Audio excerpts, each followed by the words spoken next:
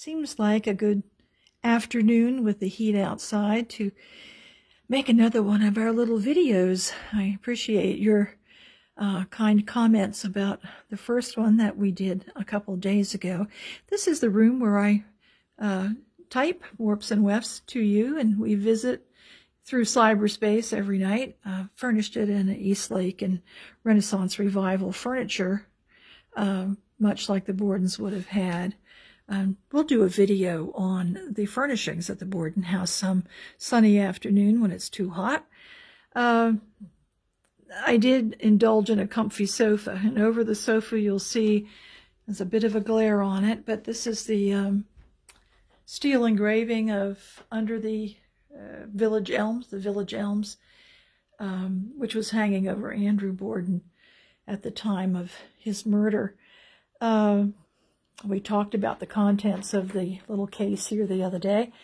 You'll recognize a few things that I've posted before. And this Eastlake cabinet that holds all my Lizzie books, and we're going to do a series, talks about various books on the Borden case. I'll do those also from this room, but this wonderful Eastlake cabinet I found up in Providence. It had once belonged to the CEO of American Greeting Cards, so I really treasure this, and it's walnut.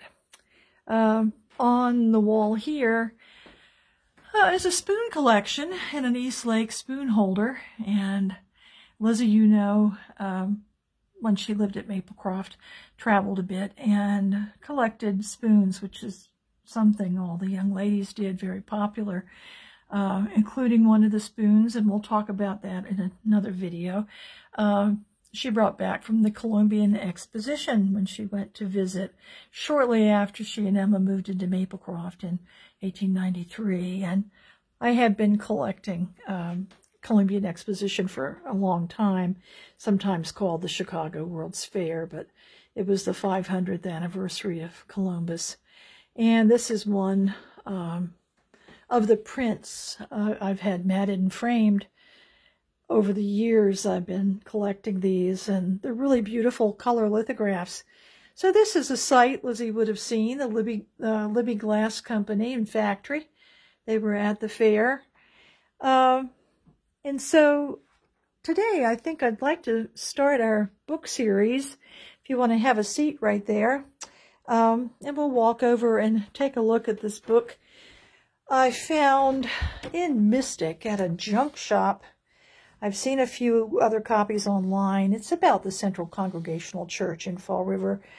And I was very interested to note that it was written by, if I can find the title page, here we go. Well, Mrs. Charles Holmes. And this was the lady that hosted a party, or a reception, I guess I should say, the night of June 20th when Lizzie was acquitted. She had a home which is still standing on Pine Street. Her husband, Charles Jarvis Holmes, was very well connected at the Central. And Lizzie and Emma were great friends of the Holmes family and often went to stay at their summer home, which I think was called Holmesland. Emma kept that connection much longer than Lizzie did.